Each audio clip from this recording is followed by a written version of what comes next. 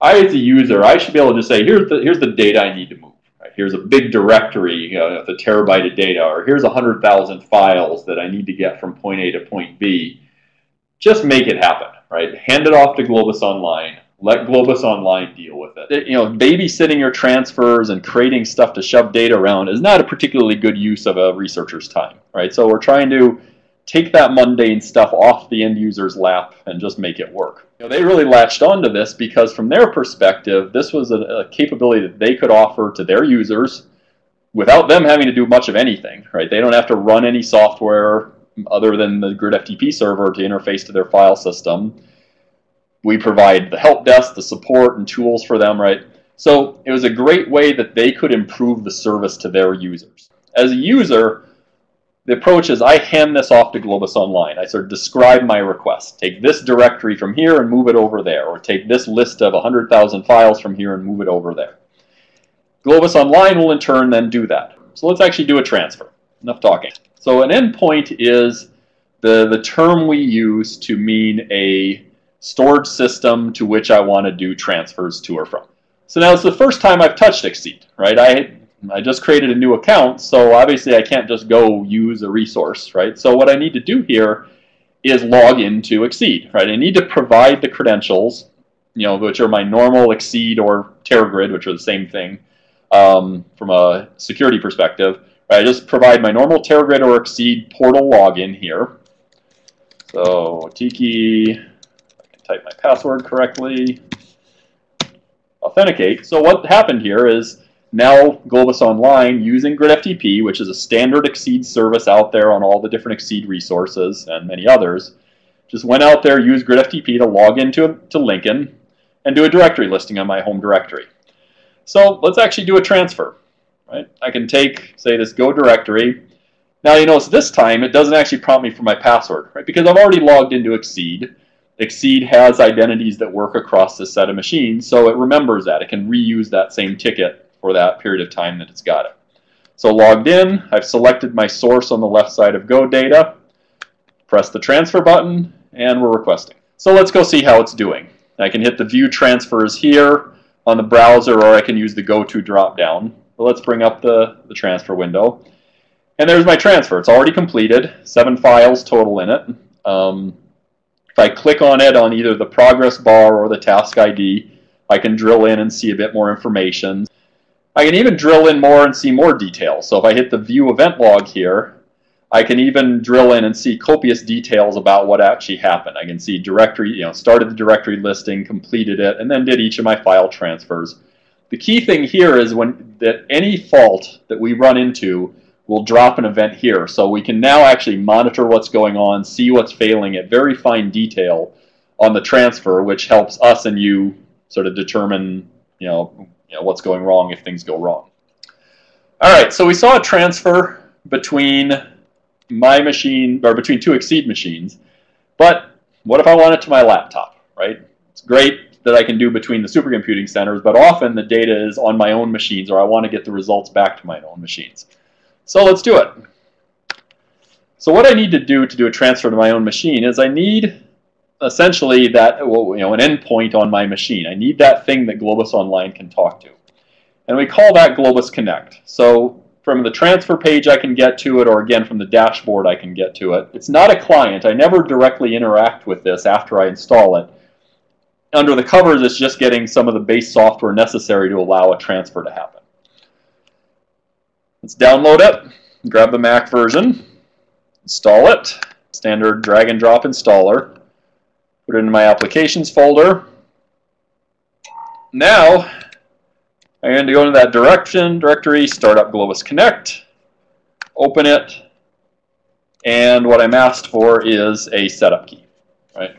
So how do I get a setup key? Just go back to the web page, fill in my endpoint name. So we'll call this my laptop, some description. You can put whatever description you want in there. Generate setup key. And all I need to do is copy and paste that from there to there. OK, and we are on. So now I can just, in my browser window, type my laptop. There it is. Return. Now because it's a Globus Online, I've gone through Globus Online to do this, The Globus Connect is all part of the Globus Online environment, so it doesn't have to prompt for passwords again. So there's a directory listing my home directory in my laptop. As a user, as I said, with Globus Online, I get an account on cli.globusonline.org.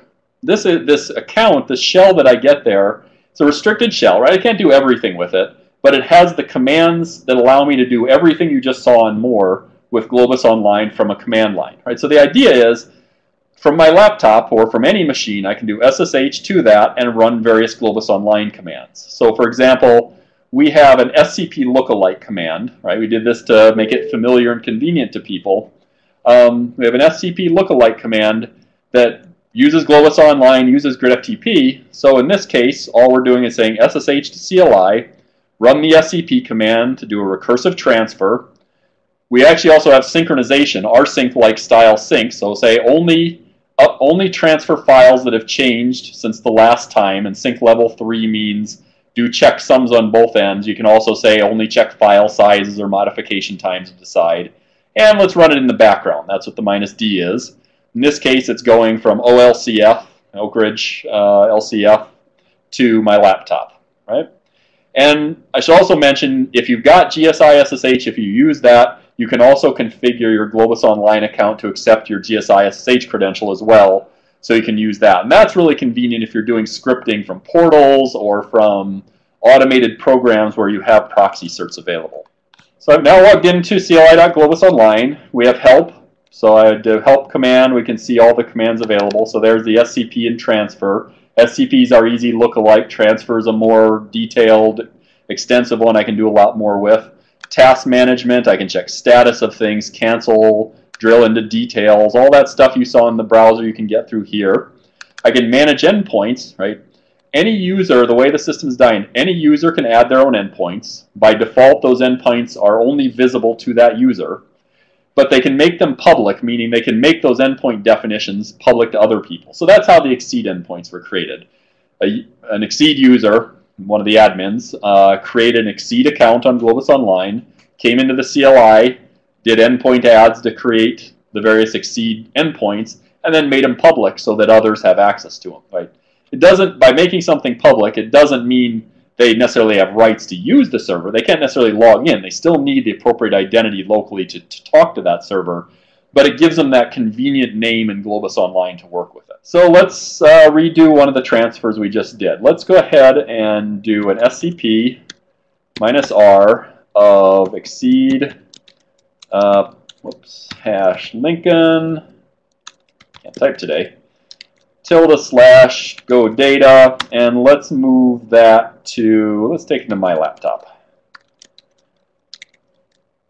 And we'll call this XSEDE demo on my laptop. All right, so I'll fire up my transfer. It starts doing it, and I don't want to wait for it, so let's go ahead and background it. I get my task ID, and I can jump over to the browser. So if I go back to the view transfers, there's the one I just started up from Lincoln to my laptop, right? So it's all the same backend, all completely consistent between them.